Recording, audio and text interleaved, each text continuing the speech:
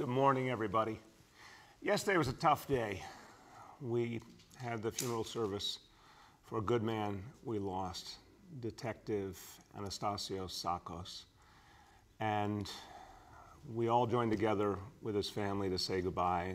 And it was so painful to see this beautiful family, two young children, a grieving widow, all going through so much.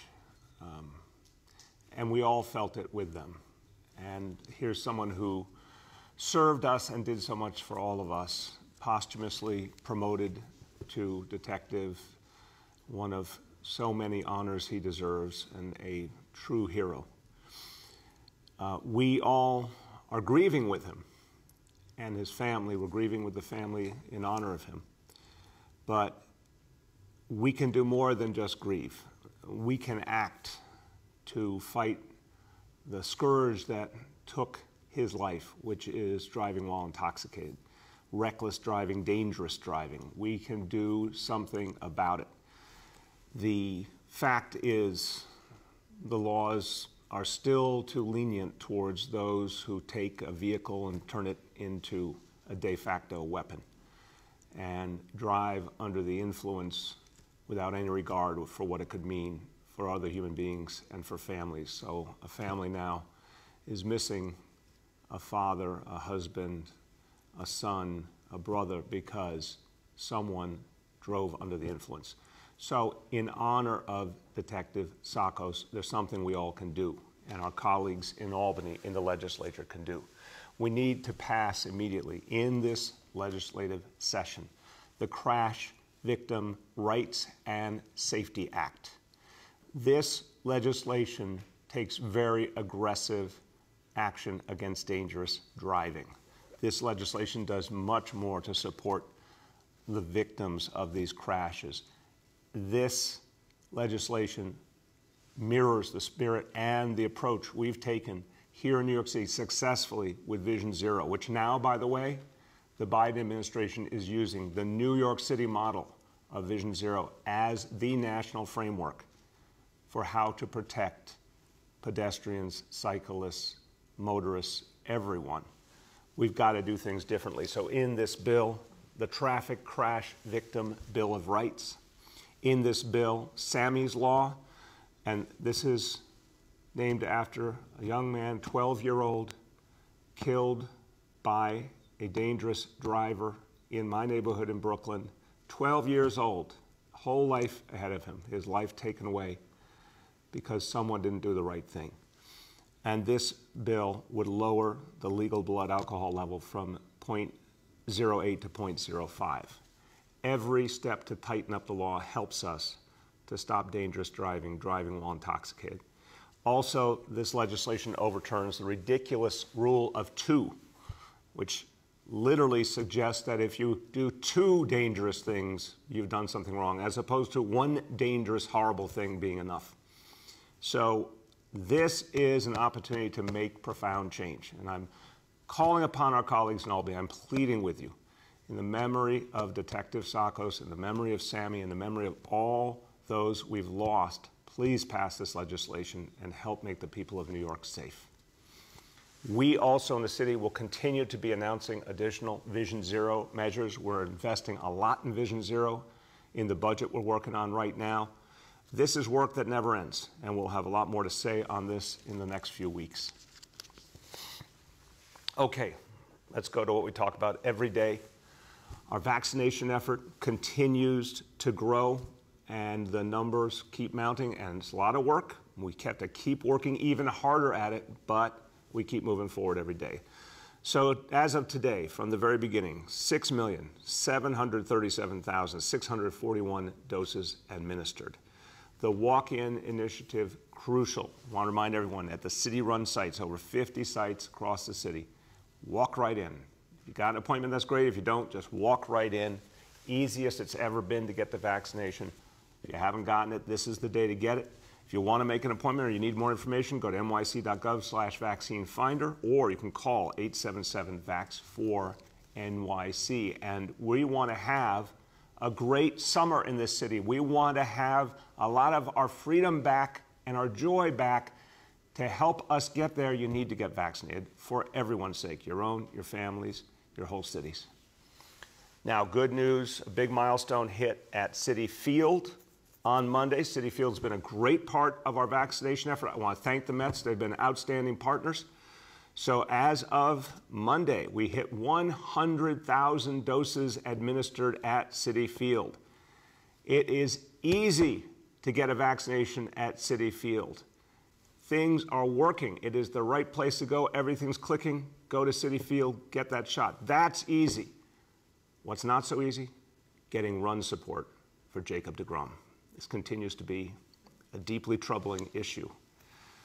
We're going to come up with innovative new solutions in addition to the previously announced Jacob deGrom support plan. Okay, now let's talk about our recovery.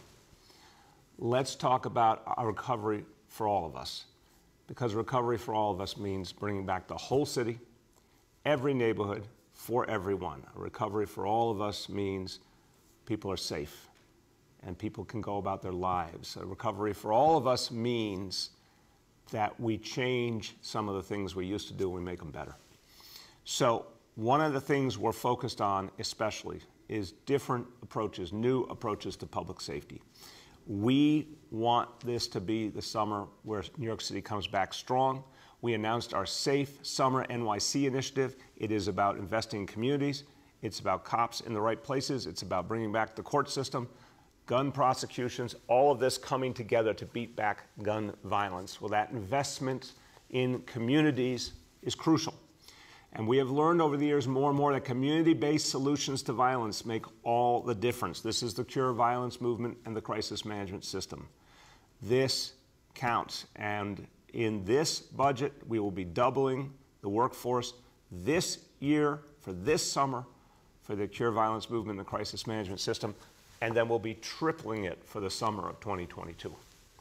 Today, we want to talk about a very specific effort to fight gun violence in a targeted way in a place that needs the additional help, that's gotten a lot of community support in Southeast Queens, focusing on the 105 precinct, Laurelton, Rosedale, Springfield Gardens, a place where we needed to take this approach and apply it. So it's a $1.1 million investment to specifically stop gun violence with these grassroots approaches. We're investing in two groups that are known and respected in the community, that have a connection to the grassroots and can make a difference.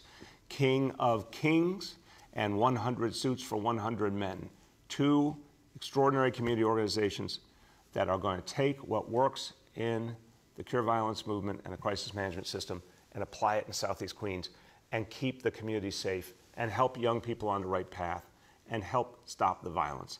I want you to hear more about this. First, new council member from the community.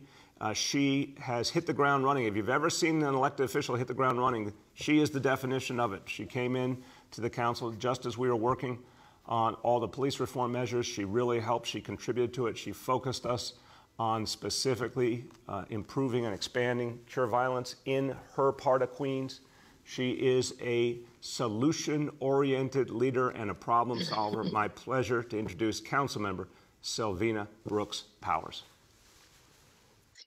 Good morning, and thank you so much, Mayor de Blasio, once again, continuing to invest in communities that have much need. And so first, I'd like to thank all of our Southeast Queens elected officials, clergy leaders, as well as our civic organizations for the work around combating gun violence in our community.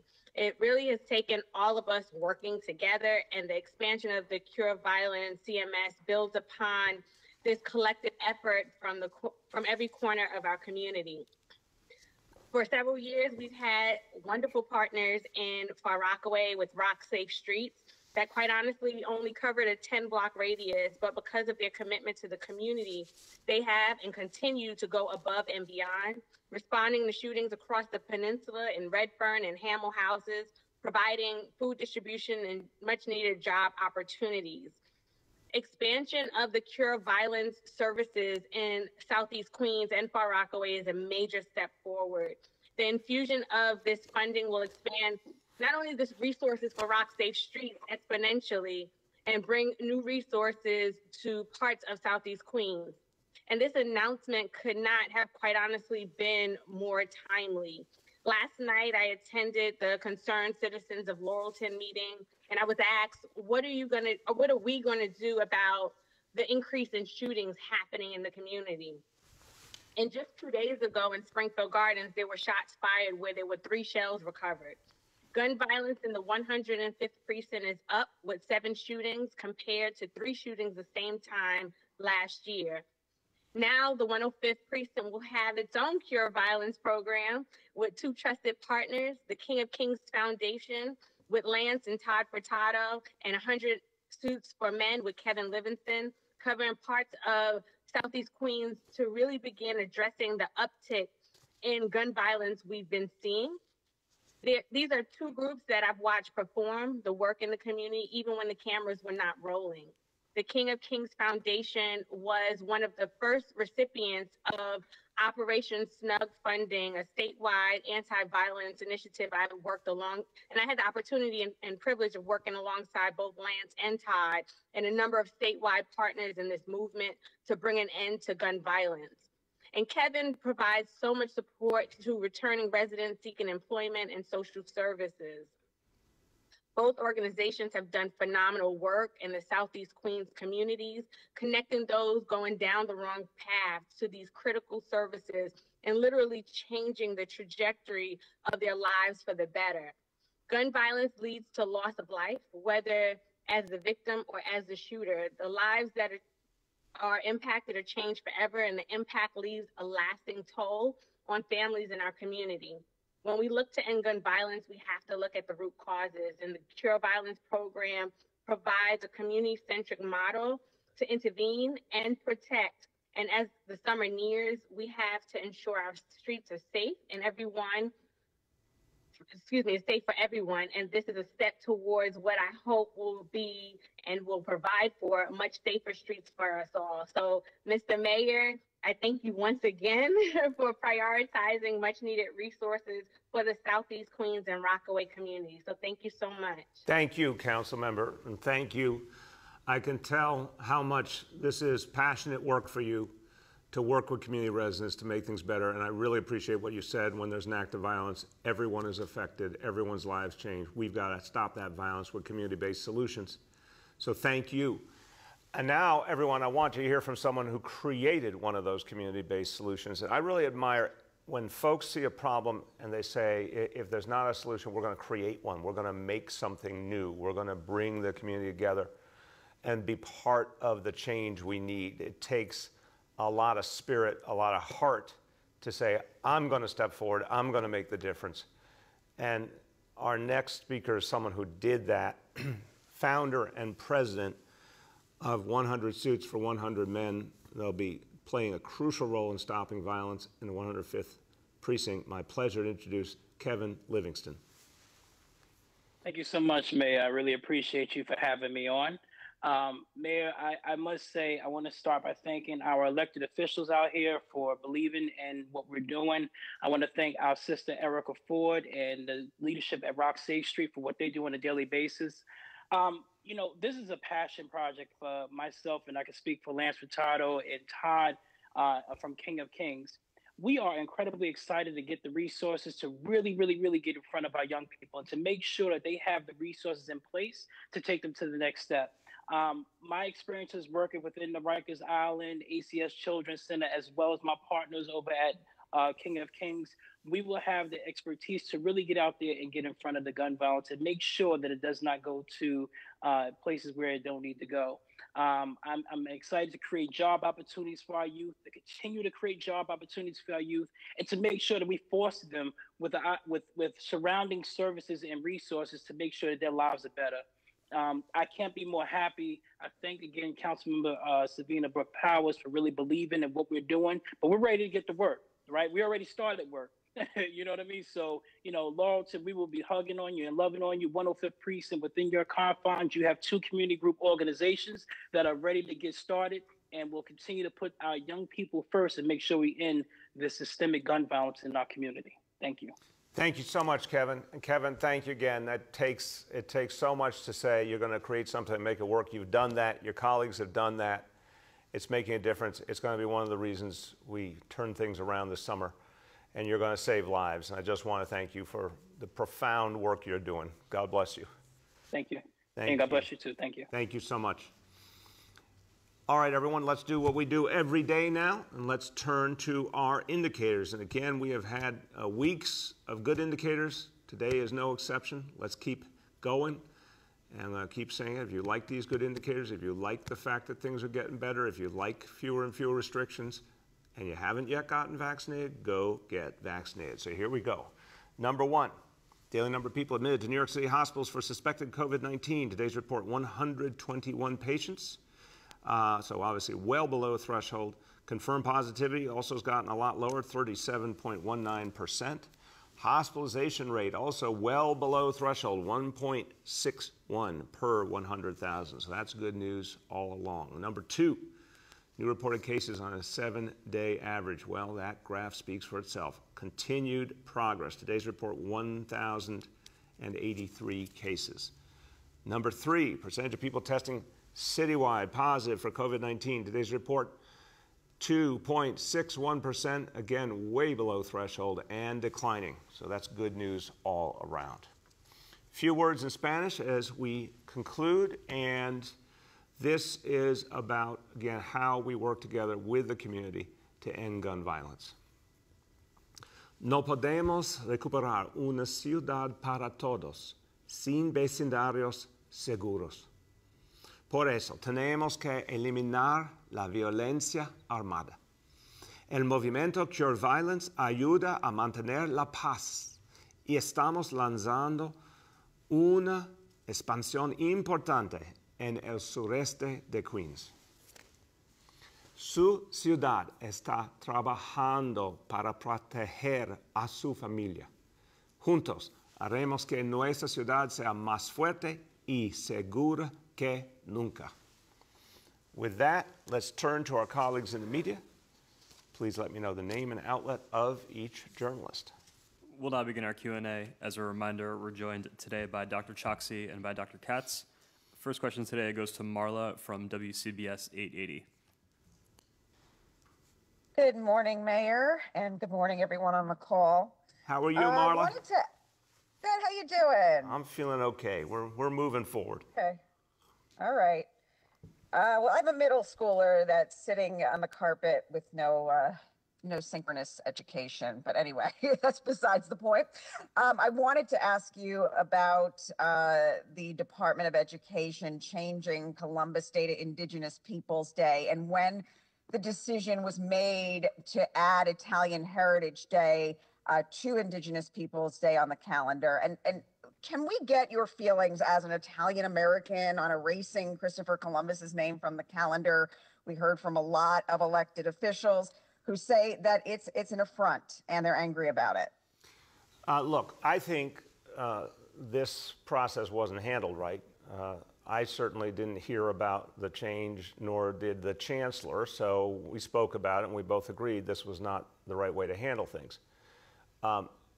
Saying very clearly that we honor Italian Americans, I'm an Italian American, I could not be more proud. I focus on my heritage all the time. I honor my grandparents, Giovanni and Anna, who came here from southern Italy. I've been to their hometowns. I could not feel my heritage more strongly. We have to honor that day as a day to recognize the contributions of all Italian Americans. So, of course, the day should not have been changed arbitrarily. I think saying it's a day to celebrate Italian American heritage is absolutely right and appropriate, and that's the way to talk about it and to think about it. I think also saying, as has been done in many parts of the country, it's a day to think about history and honor Indigenous people as well. I agree with that too. So the process wasn't right, but the end result is going to be a day to honor Italian American heritage, a day to honor Indigenous peoples. I think that's a good way forward. Go ahead, Marla. Councilman Mark Levine tweeted today that we're not paying enough attention to the steep decline in vaccination, with a 67% drop in first shots compared to peak, and 45% of New York City adults still haven't gotten their shots. What is the city going to do about that? You have talked about incentivizing people, but we haven't seen it thus far. Yeah, and you're right, exactly, Marla. And so I'd say two things. I think Councilmember Levine is right to say we've got to change our approach given some of the new facts. I think you're right to say you haven't seen the new incentives yet, and we want to show them to you very quickly. We're nailing down the final details, but you're going to be seeing a lot more. We know there's a lot of places where we could create really exciting opportunities. I mean, the other day, what we did with the Museum of Natural History is the shape of things to come. You know, folks are coming there, getting vaccinated under the blue whale, and then getting 4 free admissions to the museum. We're going to be working across the spectrum, sports teams, entertainment venues, restaurants. We're going to be looking to do incentives just like that to give people great opportunities when they get vaccinated. So that's exciting. We're going to have that real soon. I would say to you, Marla, yeah, we've seen the rate go down, but we still have to recognize a lot of people are getting vaccinated. And I don't want that to be missed in this situation. I was looking at the national numbers the other day, and you still got millions of people getting vaccinated every single day. Once upon a time, we would have thought that to be a miracle. You know, I remember when we thought it was a big deal if we could get to 1 million vaccinations in a day in this country. We're well above that now. The same thing here. We now have places get vaccinated all over the city. A source with the Attorney General's office last week said, you know, they think the more appropriate options here would be the Department of Investigation or the city's Human Rights Commission. Have you heard from either of those agencies? Is there any agency on the city level that you know of that's going to be looking into this? Is there any update you could give us on that? My understanding is Department of Investigation did say publicly they did not think they had jurisdiction because he wasn't a city official at the time. I don't know about human rights. I think it's a fair question, and we can check on that. I thought Attorney General might be an appropriate venue, but again, I don't know the nuances. I still think there's time to get the facts out and the truth out, the full truth, whatever it is that people deserve to know as much as possible, as independently as possible as they make their judgment on the next mayor. I think that's the bottom line. The next is Aaron from Politico. Mr. Mayor, just wanted to get your reaction to Governor Cuomo announcing May 19th as the date that most restrictions will be lifted. Obviously, you had identified July 1st. So do you think the 19th is okay? Do you think it's too early? Do you have any concerns? And how do you think it's going to work under the model he's kind of put out of no capacity restrictions, but you still have to do social distancing? Aaron, look, I think what the city announced, July 1st, full reopening, makes all the sense in the world because it gives us some more time to keep an eye on the trends. It gives us more time to get people vaccinated as we originally planned through the end of June. It's also a full reopening. That's what I'm talking about, a reopening with very, very few restrictions. What the governor's put forward we'll work with is the bottom line. It's obviously different things in different phases. We'll work with it, but we'll keep an eye on it. We'll keep an eye to make sure that the data and the science tells us everything's okay. I mean, that's the bottom line. That's why we go over these indicators every day.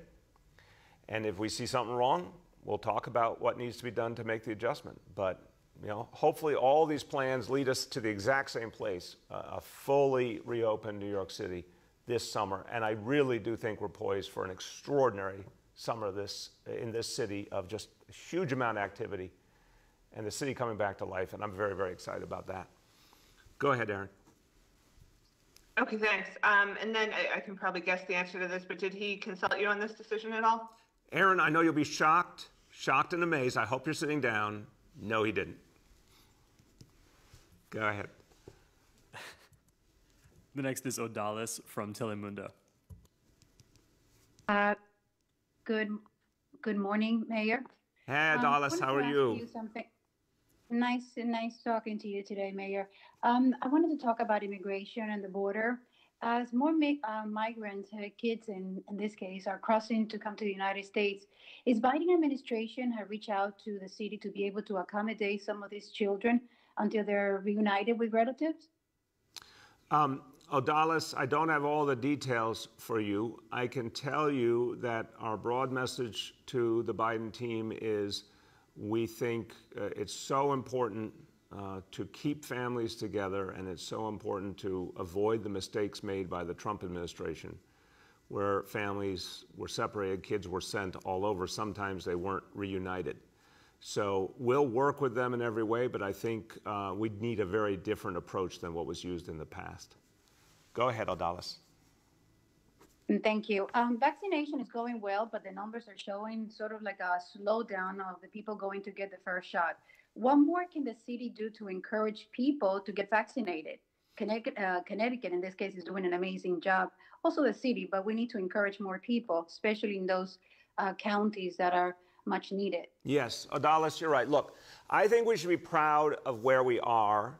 We've got a huge number of vaccinations that have been done, and very successfully.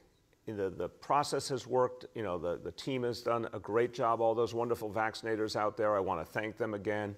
It's been very safe. We've seen just a great track record. And if you talk about people who have gotten at least one dose, we're almost 74% on the way to our 5 million person goal. And overwhelmingly, people get one dose, do come back to get a second dose. So there are actually some very good facts here. But Odalis, you're right, we got to do more. I think this is going to be about focusing on the doctors and pediatricians, reaching out more consistently to their patients. Let's face it, no voice is more important to people than the doctor they trust. For a parent, the pediatrician's voice is so important. I think more of that contact, getting that encouragement will make a difference. Definitely more incentives, and we're going to say a lot more about that in the next few days. A lot of exciting incentives.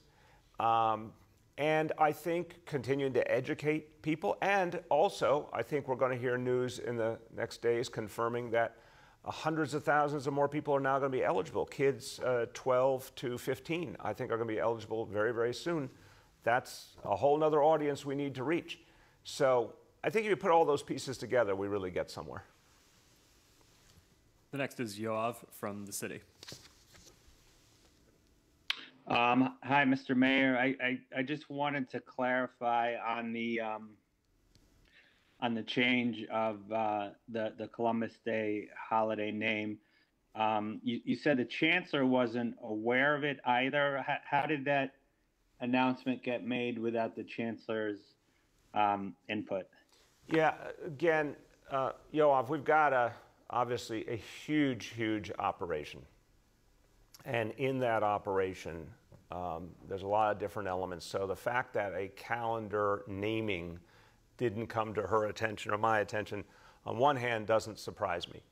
But it was not the right thing to do. We needed to hear about it, and we needed to make sure it was right. The original idea wasn't sufficient, and we addressed that. Go ahead, Yoav. Somewhat relatedly, one of the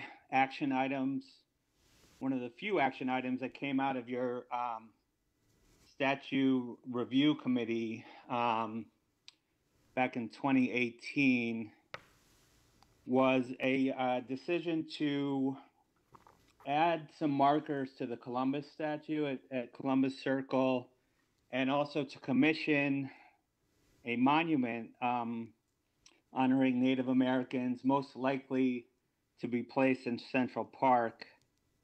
It's been 3 years. What's the status of that, and why is that taking so long? Good question. Obviously, the last year plus everything's been thrown off by the pandemic. But I think it's a fair question. Let me get you an update right away on where all those pieces stand. We do, in everything we do, I think the Monuments Commission did really important work, really hard work. And their idea was strike a balance in all things and show the different perspectives on history. So we want to follow through on that. We'll get you an update right away. The next is Abu from Bangla Patrika. Hello, Mayor. How are you? Good, Abu. How you been? Good. Thank you so much. Mayor, I would like to know the Pfizer is going to get the permission, hopefully, for 2 to 12 years old kids. How city is preparing, and what kind of program they have to motivate the kids as well to get the vaccine? I'll start, Abu, and I want to turn to Dr. Choksi. This is going to be an important new development. Look, I'm speaking as a parent now. If my kids were in that age range, that 12 to 15 age range, and the news came through that they could get a Pfizer vaccine, the second it was approved, I'd be at one of those vaccination centers with my child to get them protected. I think a lot of parents are going to react that way. But I do think there's also a lot of questions people have, a lot we have to do. We have to work closely with pediatricians in particular. I think that's going to make the biggest difference. Dr. Choksi, why don't you talk about that initiative? Yes, sir. Thank you. We have a three-pronged plan that is ready to go as soon as we hear about the green light from the FDA and the CDC with respect to using Pfizer for 12 to 15-year-olds. The first part of it is leveraging our existing infrastructure, the clinics, the hospitals that already have Pfizer, to make sure that they're prepared for some of the special considerations for that younger age group, particularly the consent requirements associated with it. The second part of the plan is to work very actively with pediatricians who may not be currently part of our vaccination efforts, but who will be critically important to have these conversations with parents and get adolescents vaccinated as well. And the third part is very importantly working with our colleagues in the Department of Education to ensure that we're communicating through schools with parents in the mechanisms and the avenues that they're already aware of. The final thing that I'll say, if I understood your question correctly, Abu, you were also asking about the 2 to 12 year age range. And Pfizer did indicate yesterday that they're planning to submit results from that later on in the summer, and it could be authorized for use in children younger than 12 as soon as September of this year. So we'll, of course, have to follow all of that out and see the data ourselves, but that's certainly a very promising development for later in 2021. Thank you, Dave. Go ahead, Abu. Second question is the same kind. Is this vaccine will be same like the for the adult, or it will be a different kind of vaccine for kids? I'm going to turn back to Dr. Choksi. My understanding is it's the exact same vaccine, same approach, but Dr. Choksi, you can explain. That's exactly right. It's the same vaccine for adults and for children. Excellent. We have time for two more for today. The next is Dave Carlin from WCBS. Hey, Mayor. Hey, Dave. How you doing? I'm real good. I have a question for you about what we're seeing on West 36th Street and at some other hotels in the Times Square area. And they appear to be real busy cleaning and renovating. And now we're being told that this is because removing the homeless from them appears to be imminent. Now, is that the case? Dave, I don't know that particular hotel you're referring to. I can tell you, I've said for a long time, as the situation improves and we have less and less of an issue with COVID, of course we intend to return folks who remain homeless back to shelters where they can get the best support. That's been the plan from day one. So we'll have more to say on that when the right moment comes. But unquestionably, that will happen sooner rather than later because that's been the plan all along. Go ahead, Dave. If there's any kind of threshold or schedule for that, because we appreciate that you've said soon, eventually. Is there any kind of idea that it comes within weeks, months? Well, it's definitely connected, Dave. It's connected to the healthcare situation overall. Obviously, we're looking for the sign-off of the health department and Dr. Choksi. We're looking at any appropriate federal and state guidance we have to align to. I think the bottom line is, as more and more people get vaccinated, as COVID is pushed back, we're getting close to that point where we can act. But we've got to get all the different pieces together. So we will certainly be talking about it, Dave. I think if part of your question is, are we going to talk about it when the time comes and be open and transparent? Of course. But we're not at that point just yet. I do think it's coming soon. By definition, as I said, if we're looking at July 1st as a time for a full reopening, we expect a lot of things to be acted on by that time. Last question for today goes to Gersh from Streets Blog. Hello, Mayor. How are you? Gersh, I'm doing well. How are you today? I'm living the dream. My son is in remote learning, so he's learning nothing. But that's fine. We can talk about that some other time. You know, Gersh, you do have a penchant for the soundbite. Well, I'm the last call today, and everybody's hung up, so we can just talk like gentlemen. Yes. Anyway, Mr. Mayor. Go ahead. Mr. Mayor, just as in other calls, just as in other press conferences, there have been discussions of shootings around the city and what you intend to do about them. But as you well know from your 7-year Vision Zero campaign, there are far more injuries caused by car drivers than by gunmen. Roughly 140 New Yorkers are injured every day by car drivers. And your call for state legislation is a part of the solution, no question about that. And you should be proud to know that one of the safest places in the city right now is the open street that you created on 34th Avenue in Jackson Heights, where crashes are down 80% during the hours when the barricades are in place to prevent through car traffic. So, I don't know if you know this, residents of that neighborhood have started a new petition drive. On Sunday, they started this, calling on the city to turn 34th Avenue into a linear park. And as you know, parks contribute so much to our mental health, our physical health, from pollution, and of course, from crashes. So what do you think of this proposal to turn what your own DOT calls the gold standard of open streets into a linear park? I think it's an interesting proposal. I think we clearly, look, Gersh, we are learning every day and changing all the time, and that's good. There are places we've talked about before where we'll be doing different approaches in terms of pedestrian spaces, for example. So we're going to look at a whole lot of different options. Some places we might say, here's something we want to do permanently. Other places we'd say, here's something we want to do temporarily. But we're constantly looking to do more because it's working. So I take this as a helpful nomination. I'm glad you raised it. And we'll look at it. I'll talk to DOT about it, and we'll come back and let you know what we're thinking. Go ahead, Gersh. You know, as a follow-up, I'd like to get Dr. Choksi to comment as well, because, you know, the Department of Health could do so much more to demand car-free spaces for residents, given research that shows the negative health and mental health impact of pollution, noise, and obviously the crashes caused by cars and car drivers.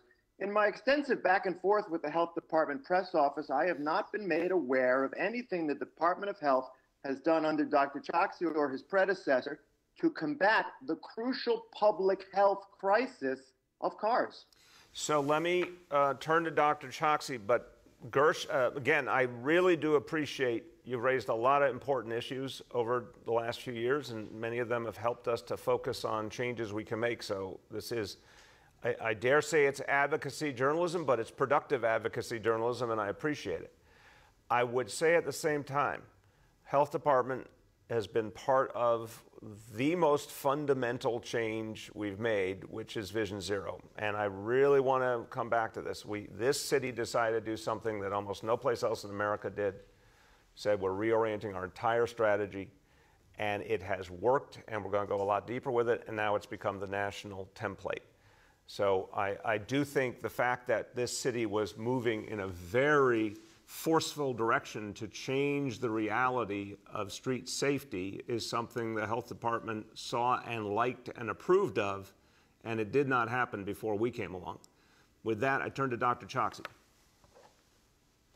Thank you, Mr. Mayor, and I think that's exactly right. There has been so much that has been done by the administration to ensure that the way that we think about the spaces and the places where we are evolving, our transportation infrastructure, do so with health in mind. We serve as a key technical partner for the Department of Transportation in a number of different avenues, to actually do that. We study the impact of noise on health. We think about the ways in which the built infrastructure, can contribute to health outcomes. And I'm grateful that you pointed out that this is not just about physical health, but about mental health as well. And I do think that we have an opportunity to carry that forward as we emerge from the pandemic. So I'd be happy to speak with you more about that, Gersh. Thank you so much, Dave. Hey, as we conclude, everyone, look, this comes back to a crucial point. We all together innovated open streets, innovated, open restaurants. We now are putting the pieces in place for an extraordinary summer in the streets of New York City. It's going to be, I think, greater than anything we've ever seen before, because it's going to combine so many wonderful new outdoor activities, opportunities, but also people feeling that camaraderie, that sense of we're coming back together. We're creating a recovery for all of us together. Everyone is going to be a part of the comeback story of New York City. Again, you want to do something right now to make sure it's going to be an amazing summer, go out and get vaccinated, because we all deserve the greatest summer ever in New York City, and you can help to make it happen. Thank you, everybody.